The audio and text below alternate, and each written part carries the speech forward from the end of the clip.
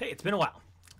So we're going to try and get back to a regular video schedule, or more regular anyways. And today we're going to start by looking at my current RSS reader called Newsboat.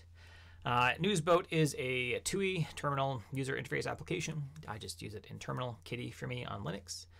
There's a few reasons I like it.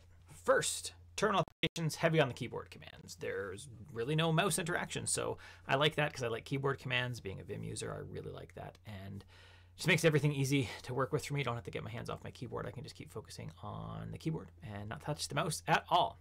Number two, having a TUI means that I can take it to other systems easily because it just works in any terminal application. So I can take it to macOS, I can take it to Windows really, and install it there and have the same RSS reader instead of when I switch platforms like I have done, I don't know, maybe 8 months ago, from macOS as my full-time platform and dabbling in Linux to being fully on Fedora. Now 41 as of yesterday, and just liking it. I can just take it wherever I want and not have to worry about finding all my apps again when I move to a new platform.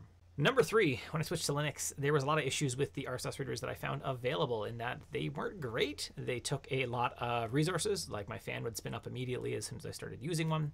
Just was not very happy with it, and honestly, the interfaces looked old and not really nice. My favorite RSS reader for visually is probably Unread, macOS, iPad. It's excellent, beautiful one. Highly recommend that if you're on those platforms and you're not into the TUI lifestyle like I am now. So TUIs really don't use a lot of resources. I don't notice it. I leave it open all day ultimately. Let's take a look at it, and we'll start by looking at my configuration. So I use Nix Home Manager to manage all my files. And what this lets me do is take the Home Manager file, move it to a new computer, and have everything right there right away. Have all of my configuration right there right away, which is nice. So if you look at the start, you can see with Home Manager, we just enable it. We set auto reload, we set how long it's going to reload, and then we start setting our source. So I've actually done a blog post about this, which I'll link below. And basically, this is all described in the Newsboat documentation. I just say use feedbin, here's my email address, and then I have a separate .newsboat feedbin password file. And that file only has the password in it. Text width is set to 100%. One of the issues I had at the beginning was it took a while to reload threads, and so to reload all my RSS feeds, and so that's where reload threads 11 comes in. That helped me just reload way faster. It now takes 20-30 seconds to get my feeds reloaded and see all of my information. And then show read feeds no. So if there is no unread, it doesn't even show up in my feeds. Next up, key bindings. All right, I like Vim keys, so that I made sure I unbound J and K and X just to make sure that they're not bound with anything, and I assigned them now with bind key, the key J, and then the action you want it to take. And this is all in the Newsboat documentation, which I've linked in the bottom of the blog post as well. I want J to be down, K to be up, X to quit. And I also left the original Q to quit key as well. Now, probably the final thing, and we'll show you Newsboat in a second, was the color chart, or the theming of Newsboat. This lets you do the color, the item. This is the foreground color. Let's look it up just so that we are correct. And you can see I actually kept the link right here, right? So there's my link right there. There you go in the colors you can see. So it's the color, right? So we're setting a color, what element we're setting. Elements are listed here.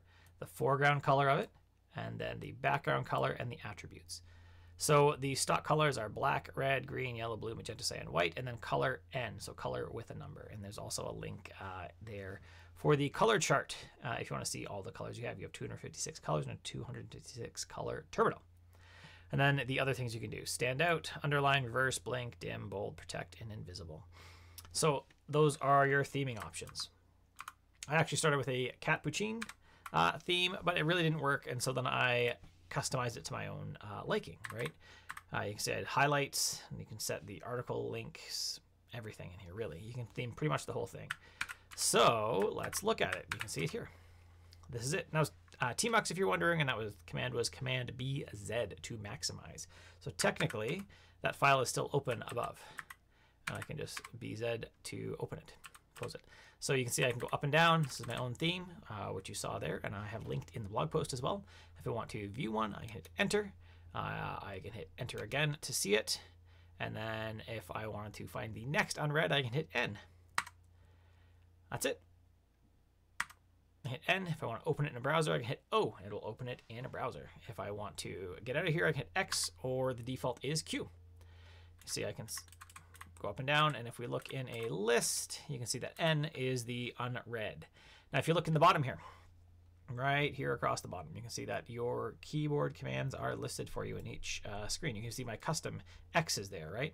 I can save, reload, next, unread link, mark all as read. Search, I can do slash, I can hit question mark, right? Help. There's all my keyboard commands as well, including my custom mapped ones. You can see right there, right? I mapped X right here to it at the top, right? X to quit, or that's Q, X to quit, and hard quit would be capital Q. So if I keep hitting Q, it'll eventually quit the application anyways. And that's really it. I just want to show off Newsboat because it's a nice 2E application that I really like anyways. I think that if you're looking for a minimal RSS reader, then Newsboat is a good option. And you don't have to use Home Manager like I did. It really just compiles down to the expected location of the newsboat.conf file. That's all you need to worry about is that you can grab anything I have in my Home Manager thing in the extra config area once you've installed it and just put it in your theme or in your newsboat.conf file and you will be totally fine. That's it. Thanks for watching. If you like the channel, subscribe, hit the bell, all that YouTube stuff. Better ways to support the channel is to go to my site, curtismchale.ca/membership, become a member. Help keep all the content coming. Have an awesome day.